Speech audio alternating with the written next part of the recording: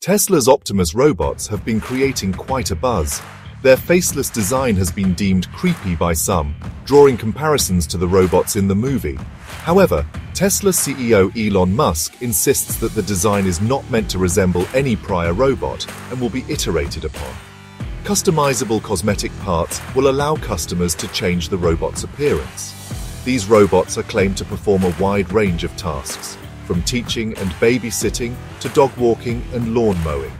They can also do grocery shopping, be a companion, serve drinks, play piano, and even thread a needle. Mass production is scheduled to begin in 2025. The expected retail price ranges from $20,000 to $30,000. Tesla faces competition from companies like Figure AI, which aims to produce 100,000 robots annually, and Apptronik, which has partnered with Mercedes-Benz. Elon Musk predicts that humans will be outnumbered by robots within 15 years. He believes that Optimus will represent the majority of Tesla's future value. Visit our website International Research Awards on new Science Inventions nomination. Open now nesin.sciencefather.com. Subscribe our channel for more tips.